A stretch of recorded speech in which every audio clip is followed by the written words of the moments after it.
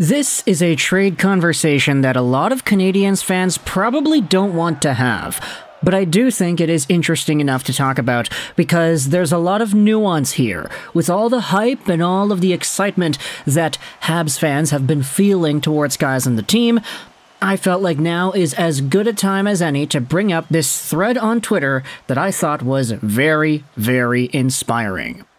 This was tweeted out by Sean Hashim yesterday, and it's a very simple tweet. At the time of recording this audio, though, it's at 15,000 views, and it asks a question to the Montreal Canadiens fan base that, honestly, kind of surprisingly, is very divisive in the replies. So I thought this was cool enough to go out there and make a video about it. Let's have a trade conversation surrounding some of the most important players on the team. Is Juraj Slafkovsky more untouchable than Cole Caufield? Like, in a wild, outlandish trade scenario where you must give up one, who are you giving up first? And you could see on the tweet there are 45 replies, 84 likes, a bunch of people went out there and shared their opinion about this, and interestingly enough, just scrolling through the entire thing over here, looking at what most Canadiens fans are saying, I'm seeing a lot of diversity. It's not one way or the other, and that is what makes this conversation so appealing to me. Let's bring it up here on the channel. Who would you rather have if you had to trade one? Cole Caufield or Juraj Slafkovsky? The reason everybody is talking about this now is, of course, because of, firstly, Caufield's extended level of success that we've been used to seeing ever since his University of Wisconsin Badgers days. And then, of course, you have Juraj Slafkovsky, who has bolstered up the power rankings of favorite Montreal Canadiens or Canadiens who have impressed the past little while. He's been so good. And so much so that you could debate whether or not one is more valuable than the other. Before I give my opinion, let's go out there and see some of the replies. Sean says himself, I think I'm right there with Juraj Slafkovsky, man.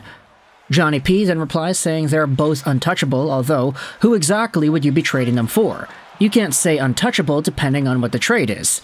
And it's more about which of the two you'd give up. Let's say, hypothetically, it's for Connor Bedard or something. And it's funny the exchange that goes on afterwards. At that point, you give them whoever you want. You're getting Bedard back. And no, Sean replies saying that's not the point of the question. The point is really, in a hypothetical world, who would you say is more valuable, and who's the other guy that you would be more willing to trade? If it came down to it, your hands are tied behind your back, the fate of the universe on the line, the Martians have the death beam pointed at Earth, you better make a choice.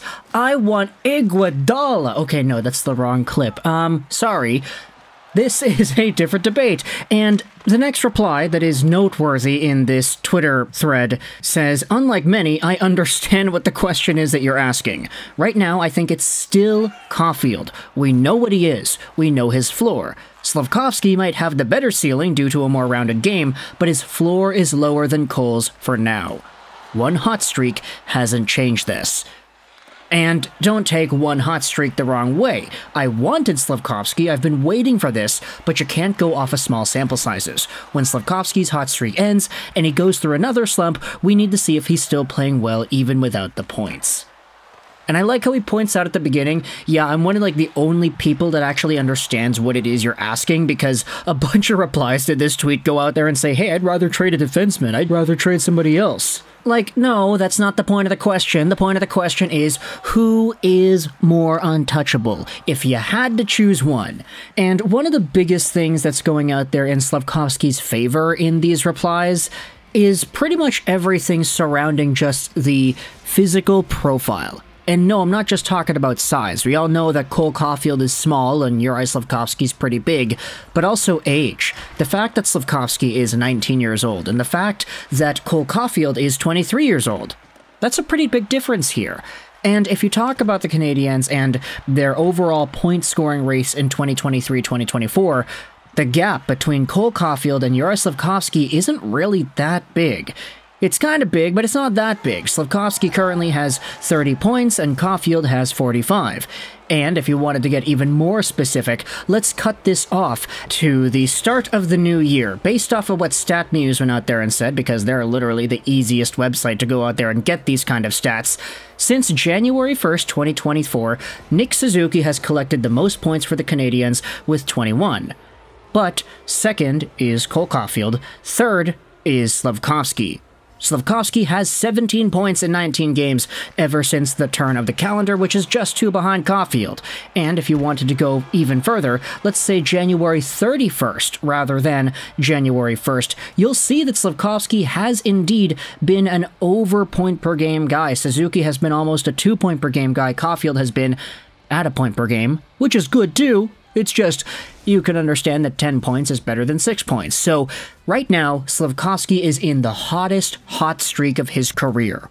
But, even though you could say that it's been so fantastic and so amazing, Cole Caufield is right there, pretty much with slightly inferior point production that is still at a point per game rate. If you wanted to split apples and oranges, you could say that, yeah, there's more value in what Slafkovsky brings physically. Therefore, you would rather keep him because he's producing the same, he's younger, and he's bigger. But I do think it's also a really interesting and noteworthy point to make that, yeah, Slafkovsky is playing the best hockey of his career. Cole Caufield is not. Cole Caufield is just having another season. Like, this is business for him. Business as usual. If Cole Caufield produced these amount of numbers from now until the next 3, 4, 5 years, everybody would be like, really? That's it? Like, okay, we kind of know you're capable of that, but that's it? There's a ceiling to Cole Caufield that everybody knows exists. It's just right now, he hasn't really been exhibiting that, and that's kind of okay. He's recovering from the shoulder thing, he's still taking his time, he's still scoring points, even though he's not maybe at 100% like he was a year or something ago, but he's still doing okay. And his point production is right there with Slafkovsky. So when it comes to the debate of numbers versus the profile, it really is something that you could divide down the middle. You could give the edge to either of these two guys. One for Caufield's ceiling that we know he has at the NHL level, and the opposing one for Juraj Slafkovsky's profile, point production as of late, and his size. But when you talk about individual skills, this is where things get a little bit different. Caufield is the better scorer. I think a lot of people could agree with that. Slafkovsky plays on the boards. He plays more of a attacking the net kind of style. Caufield is a lot more cerebral, I feel, and if he hits his peak, he could be continually getting 30, 40, 40, 40 goals every year. Slafkovsky could be in that, let's say, 25 to 30 range in a peak season, maybe even a tad higher if he's lucky. So if you wanted to talk about skills, they are different players, so it's tough to really differentiate that, but that's kind of why I thought this conversation was interesting, because if it were up to me, like, if you had asked this question on January 1st, 2024, everybody would have said, okay, yeah, Caufield. But now that we're actually seeing what Slafkovsky can do and how it's working at the NHL level, it's a lot easier to just scroll over to that side of the argument. And even if you would ask this question back at the start of the month, like, sure, you could say, yeah, we'd rather keep Caufield. Like, he's more of the untouchable player compared to Slafkovsky. Would that necessarily mean that if Caufield was eligible in the 2022 NHL Entry Draft, you would have taken him first overall over Slafkovsky? I don't know. Like, there's a very distinct kind of profile that exists in his game that makes it difficult to fully trust when he's only 5'7". But we know that he's good now because he's in the NHL. It's just, when you're talking about younger guys, age really does play a part into it. So, for Slafkovsky being 19 and Caufield being 23, maybe that's the dagger. Maybe that's the be-all and end-all argument that makes this known. So, I'm asking the question to you based off of this Twitter thread by Sean Hashim. Big shout out over to him. But Martians have the death beam pointed at Earth. You have to make the shot. Who do you go? Iguodala or Steph Curry? Because oh, never mind.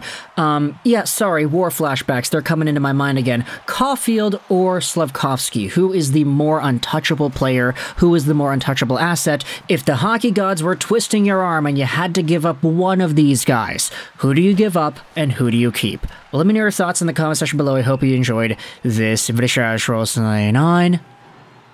And bye.